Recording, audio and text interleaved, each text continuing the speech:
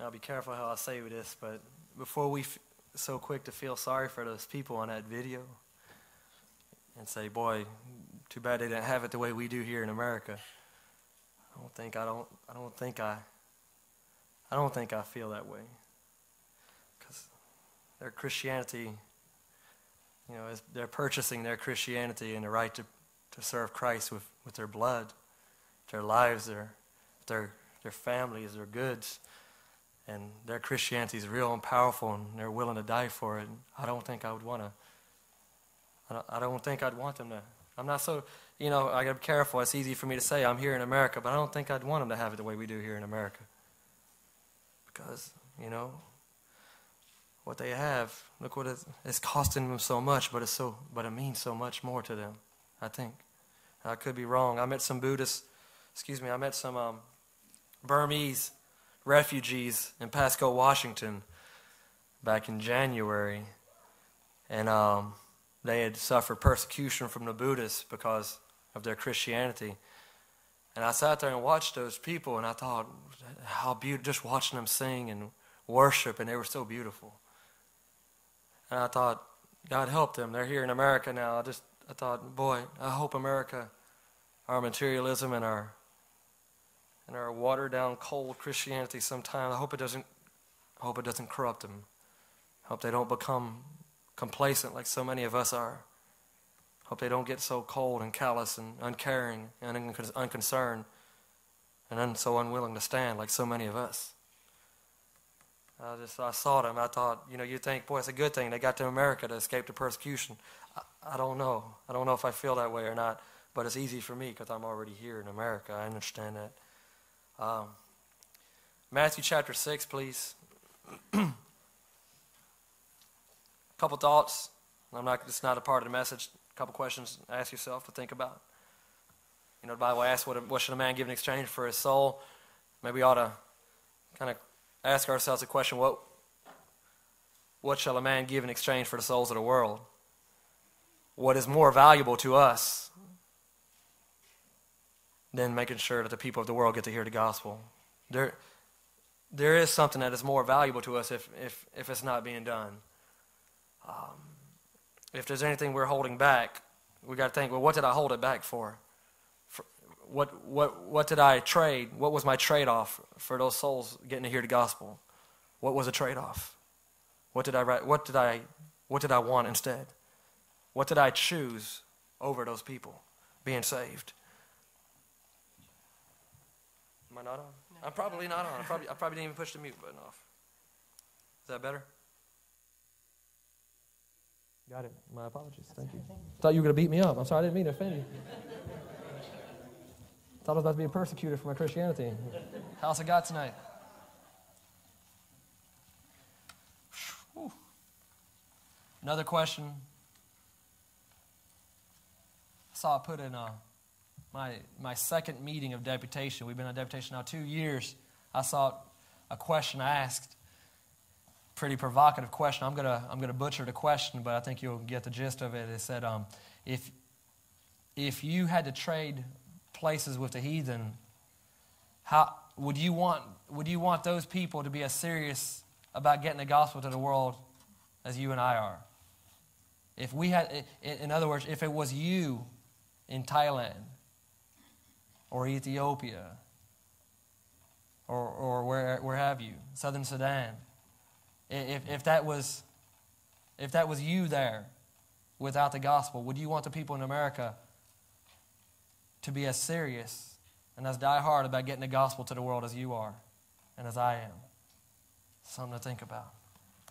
Provocative questions. Matthew chapter 6. I'm gonna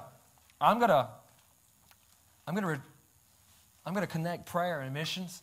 They're vitally interwoven. Can't have one without the other. But it's more of I think this is more of a message that I think I'll be honest with you. The truth I'll give you tonight, and it's not mine. It's God's truth. It's God's truth. It's changed my life. It's changed my whole philosophy about missions, and it's changed my whole philosophy about my job my role as a Christian. And I think if you give me a hearing, I think it'll be a help to you. I want to be a help to you, an encouragement to you.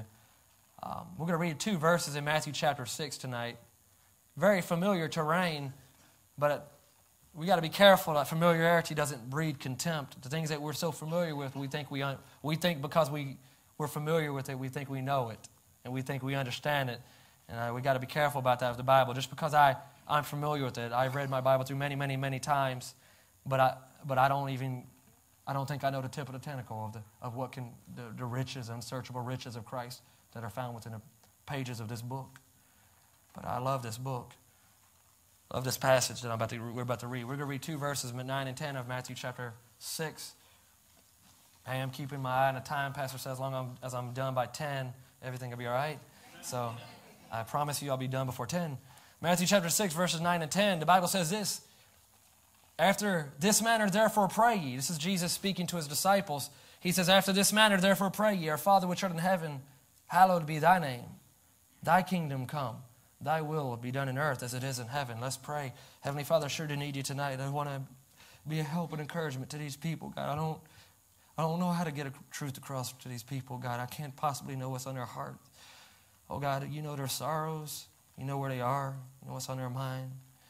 God, take this truth and translate it into the hearts of your hearers. Lord, help us to not just leave here challenged, but changed by your word.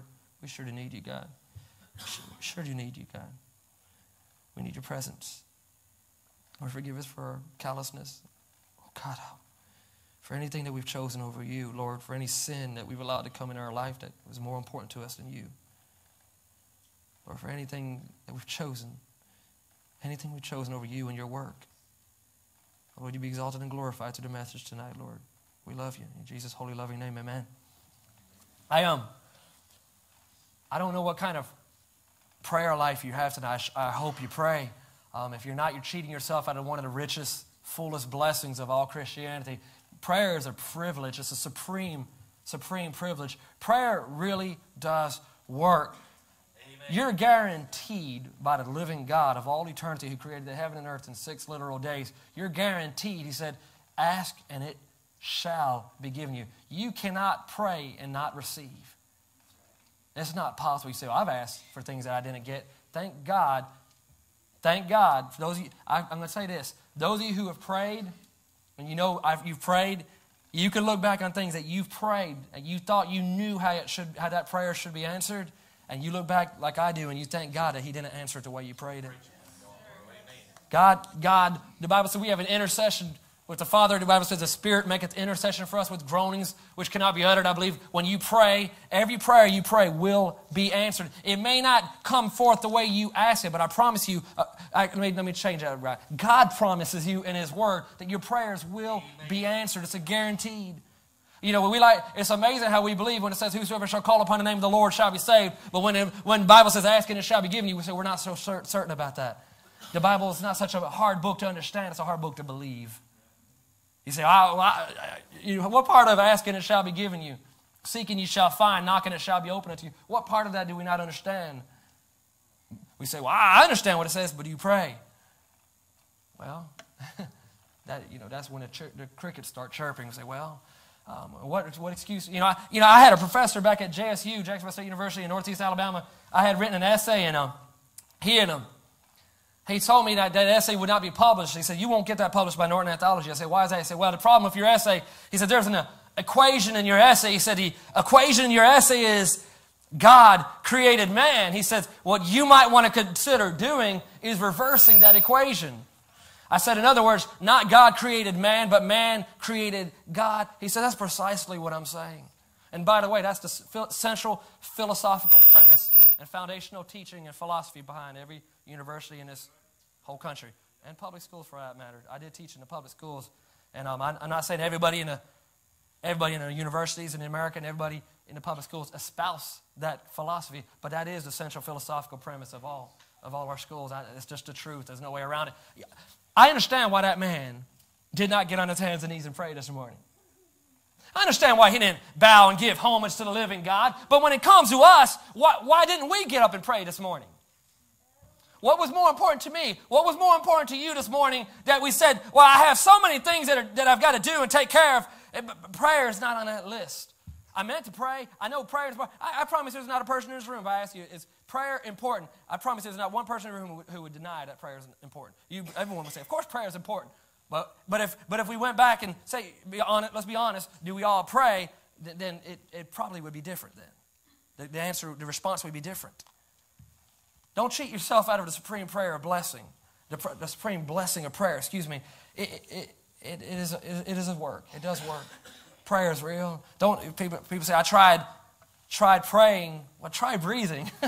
That's like trying, how do you try God?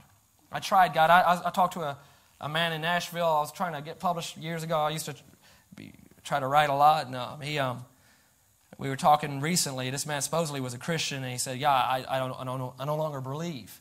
I no longer believe in Christ. He said, I had prayed, and he didn't answer my prayers. He said, I prayed that he would reveal himself to me. He didn't reveal himself to me, at least not in the way the man was praying. And he said, so I no longer believe. For number one, I don't think he ever believed to begin with. But if he did believe, he has a supreme misunderstanding of God. You don't try God. You don't try prayer. You say, well, I don't understand the importance of it. Just obey. God commanded us to pray. Pray without ceasing. It's a commandment. But you say, I don't know what to pray for. What do you pray for? Pray. Think about the things that you hear people praying for. I praying for a new home, a bigger, better house, or a nicer car, or maybe I need more finances. Maybe the finances aren't coming in. Pray for your lost loved ones. Pray for your pastor. By the way, you ought to pray for your pastor every day. You don't have a clue what kind of pressure is on your pastor. Satan would love nothing better than to bring your pastor down. If he could hurt him, he could hurt you. If he could hurt you and hurt him, he could hurt God. And that's what he wants to do. Pray for your pastor. Pray for missionaries. As a commercial break, pray for missionaries.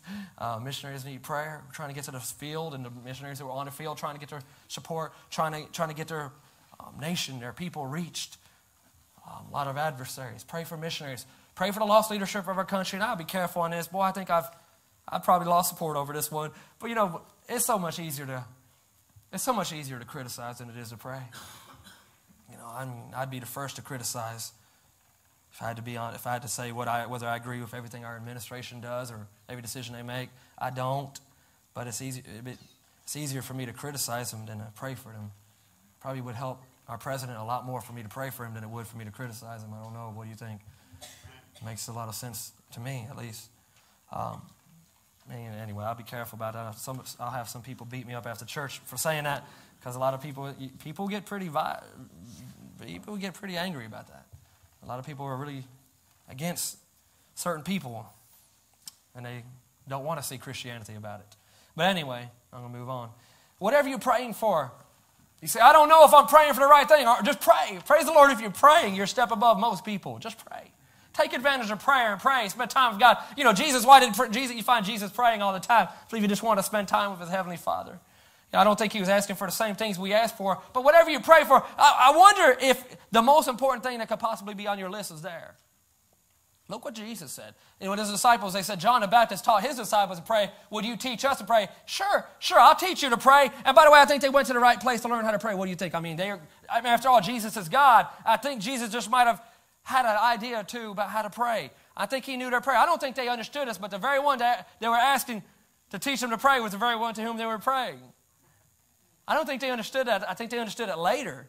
But at the time they asked him, I don't think they quite comprehended that. But here they are asking him to teach them to pray. And here he is teaching them to pray. And I'm going to paraphrase, but basically, he's saying, long before you pray for yourself and your sickness problem, your health problems, and your job situation, for your family problems, and all the things that you pray for, your leadership, your pastor, your missionaries. He says, long before you pray for all the things that you're praying for, he says, I want you to pray for me. You say, pray for me, pray for Jesus. Isn't Jesus God? Pray for God, pray for God. You say, whoa, wait a minute. Why would I pray for God? He owns a cattle on 1,000 hills. He's all powerful, he's almighty. He created heaven and earth in 6 days. What in the world would God need my prayers for? And I think you could go here. The Bible commands us to love the Lord your God with all your heart, the Lord thy God with all thy heart, with all thy soul, with all thy mind, with all thy strength. And he says this, out of the abundance of the heart, what? The mouth speaketh. And whatever's on your heart is going to come out. You can't hide what's really on your heart because what you've been meditating upon is going to come out eventually. I can deceive you for a moment, but get around me for a while, you'll find out what's on my heart. If I'm around you enough, I'm going to find out what's on your heart, and it'll be a terrible, terrible thing for me to go to God every day and say, God, I'm burdened about this. I'm burdened about this person. I'm burdened about this need, but I'm not burdened for you. I have many, many burdens, God, but you're not on that list. God commanded me to love him with all my heart. I want to love him with all my heart. I hate to think that there's anything that was more on my heart than God. And if God's on your heart, you can't help but speak about him. God, I can't help but to pray for you and talk about you. And I'm going to have to hasten. What do you pray for? What do you pray for? Look what he says. Here's what you pray. Look what he says. Our Father which art in heaven, I've got some petitions to bring before you. And I just want you to know, God, I'm praying for you. He says, Our Father which art in heaven, this is my first request. Not before I pray for me and for any of my other needs. My prayer would be this: hallowed be thy name. Hallowed be thy name. Listen, hallowed be thy name is not a statement, it's a request. This is a prayer. It says, after this matter, therefore pray ye. God, I'm asking that your name would be hallowed and sanctified. God, help me to consecrate your name and set your name aside, and make your name of supreme value in my eyes. God, you said the fear of the Lord is the beginning of wisdom, and God, what is easy for me to do is to walk in pride and to not fear you, God, and I see the full not fearing you, and I don't want to be in that ranks of those who don't fear you, God, and it's amazing how Christians could do the same things that the world does, and the reason we do the same things that the world does is because we don't fear God. Amen. If we're not careful, we'll lose our fear of God. You know, over in Ezekiel chapter 36, God is you say, I want to know that I'm praying about what God's concerned about. Well, trust me on this one. God is concerned about his name. Look what he says over here in Ezekiel chapter 36, verses 20 through 23. He says, and when they entered unto the heathen whither they went, he says, they profaned my holy name. When they said unto them, these are the people of the Lord and are going forth out of his land. He says, but I had pity for mine holy name, which the house of Israel had profaned among the heathen whither they went. He said, therefore, say unto the house of Israel, thus saith the Lord God, I do not this for your sakes, O house of Israel, but for mine holy name's sake, which ye have profaned among the heathen whither you went. He says, and I will sanctify my great name, which was profaned among the heathen, which ye have profaned in the midst of them. And the heathen, listen to this, and the heathen shall know that I am the Lord, saith the Lord God, when I shall be sanctified in you before their eyes. Is there any wonder why the world doesn't take God seriously when we don't take him seriously? One of the top commandments, he says, what is that? He says, thou shalt not take the name of the Lord thy God in vain. And when you and I put our faith in Jesus Christ, we took the name of Christ upon us. The world, they call us, what do they call us? They call us Christians. You say, are you a Christian? I want to be like Christ. But I took his name upon me, and what is so easy for me to do is to profane his name and to bring him shame and contempt and reproach. And I don't want to do that. So every day, oh God, my request, please God, help me. Hallowed be thy name. Help me. Help me, God, to reverence your name. Help me to fear you. Help me to respect you, God. I move on. God, I got another petition. I just want you to know I'm praying for you. You're in my heart, God. My request is this: thy kingdom come. You know, I had a word there, and I take another verse. The Bible says, but seek ye what? Seek ye first the kingdom of God. God, thy kingdom come first. God is always building. God is building his kingdom. He's constructing his kingdom. God's got some concerns. The Bible says the kingdom of God is righteousness and peace and joy in the Holy Ghost. There are some things that God, he's concerned about, and he's doing something. And what we like to do is we like to take prayer and change God's mind. We like to say, God, I see what you're doing, but I don't like what you're doing. God, if I were you, this is what I would do in this situation. You need to see things my way, God. This is what you ought to do. But my brother, my sister, prayer is not to get God on board with my way of thinking. Prayer is to get me on board with God's way of thinking. Prayer is not to get God to see things the way I see them. Prayer should be to get me to see things the way God sees them. God is constructing, and God's got some things that he's concerned about. And my concern ought to be, God, what are you concerned about? That's what I want to be concerned about. You know, you teenagers, you young people, and I'll be careful about this, but you know, you think about, if I came up to you and asked you, what do you want you to do with your life? And you say, well, I've always wanted to do this. My question that I wouldn't ask you that to your face, but I'll ask it behind the pulpit. have you ever once considered what God wants you to do?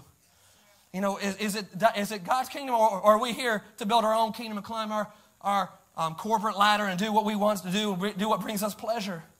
God, thy kingdom come. And God, I got another petition to bring. I just want you to know I'm still praying for you, God. My request will be this: thy will be done in earth as it is in heaven. The world says you're a bunch of robots. You fall in line behind a pastor, and you have no mind of your own. You have no will of your own. I do. I have a will of my own. My will happens to be this: thy will be done in earth as it is in heaven. It's a request. Because I'm going to tell you, I do have a will of my own, and mine's corrupt. You know, people, I was taught in public school, follow your heart. Have you ever heard that philosophy? Follow your heart. That is such a damnable philosophy. That is so wicked. That's perverted. The Bible says the heart is deceitful above all things and desperately wicked. Who can know it?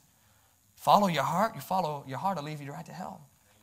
Won't lead you to Christ. So God, I'll tell you what I want. I want your will to be done. Because if you want to know, I've got to, in my mind, I think I know what should be done in this situation, but God, I'm so glad that you know so much better than I do. I don't want it to be done the way I think it ought to be done. God, thy will be done in earth as it is in heaven. Now, you say, what does that have to do with missions? Everything. If my request is thy kingdom come, and my desire is that God's will be done in earth as it is in heaven, I might want to find out, well, what is God's kingdom? Where is he going? What is God trying to accomplish? Well, go to the old King James Bible and you can find out a few things about that God is concerned about. And I'm going to tell you, one of the greatest things you could do to find out what someone's really concerned about is to look at the bottom line. Look at their bank statement and find out, what are they spending their money on?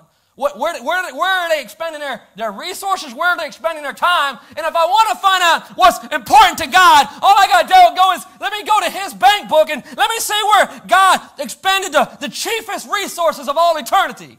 Where did God spend the most valuable possessions that he had? Where do they go? Go to the cross and you'll find out. Go to the cross and you can see what is it that God desires the most. What did God say? This was worth everything that I had. My own blood on the cross at Calvary. What was so valuable to God? The souls of the world. The Bible says who will have all men to be saved. Even those people over on the other side of the world that you and I have never even met. He said, I'll have all men to be saved. He says, not willing that any should perish, but that all should come to repentance. He says, I take no pleasure in the death of the wicked. Even those people that were doing all of the evil, the atrocities to those Christians, God loves them. They're supremely loved by the living God. And God desires for them to be saved. Some of those people, it'd be great to think that some of those people could be like Paul. Paul was a murderer of Christians too. And look what God did with Paul's life. God wants them all to be saved. Your worst enemy, God loves them. I understand it's hard enough to have compassion on the man right across the street. People can be downright ugly, right? I was in Wildomar, California just a week ago, out knocking on doors, had a woman cuss us out. She got mad because we came to her door just to invite her to church.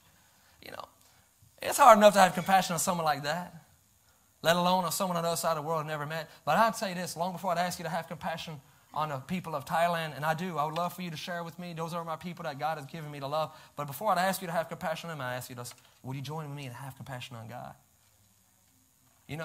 Who's going to hurt worse when the people of Thailand go to hell? God. He gave, what? You ever begged God to have mercy on the people of the world? You ever done that? I've done that. And I think, boy, what a smack in the face of God. What more must God do to show us that he loves those people and desires for them to be saved than to shed his blood on the cross, to give his only begotten son, he gave it all at the cross, and I've got the audacity to say, God, you ought to see things the way I see them. See, I understand that we ought to have mercy on the people. God, you ought to understand it too. What a slap in the face of God. God has done it all. God gave it all to show us that he desires for those people to be saved. What are we willing to give? What's more important to us? Years ago, an old fundamentalist missionary, he went to Africa. He said, I went primarily to improve on the justice of God. He said, I didn't want anyone to go to hell without at least having a chance to hear the gospel. And you know who I'm talking about. He said, I went to Africa motivated by humanism. He says, I went over there and Says, I went over there to that country. He says, I found out that they were monsters of iniquity. He said, they were living in sin and they were loving their sin. And he said, they had far more of a knowledge of God than every dream they had, in accordance with Romans chapter 1. He said, I thought they couldn't wait for me to get over there. And I found out when I got over there, they didn't even want me there. He said, I got bitter with God.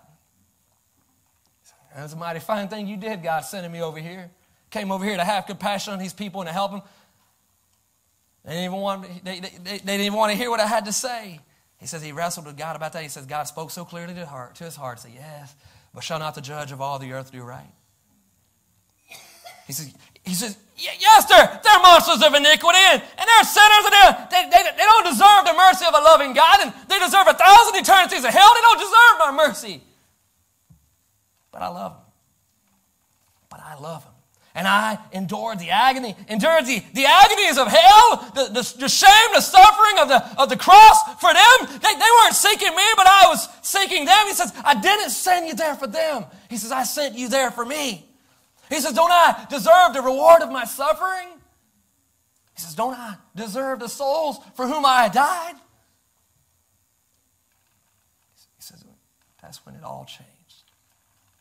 He said he realized he went there for the wrong reason. You know, you're knocking on doors. If you're doing it for those people, you keep on knocking those doors. If you're doing it for them, you get enough doors slammed in your face, you'll stop going. You know, if we as missionaries, we're going there just for the people, and I believe in having compassion on people, enough some have compassion, making a difference. But if my chief concern is whether those people will hear and get saved or not, more than, God, I'm doing what you commanded me to do, I'll quit. I'm not going primarily for them. I'm going primarily for Christ's sake. God's sending us there. We're going for God. I just encourage you, whatever you decide to do with your money, with your life, your time, it's not yours. You're bought for price. The Bible says Christ is our life. For me to live with Christ. If Christ is just part of your life tonight, there's a big problem in your life then. You got a big problem if Christ is only a part of your life. Christ is not supposed to be just part of your life. Christ is supposed to be, he is your life. You have no life apart from Christ. I hope you consider that tonight and say, God, what have in my heart have I held back from you? What have I found more important to me than you, God? May our prayer become, as he mentioned those missionaries, may our prayer become, may the lamb that was slain receive the reward of his suffering, for he is worthy. Thank you.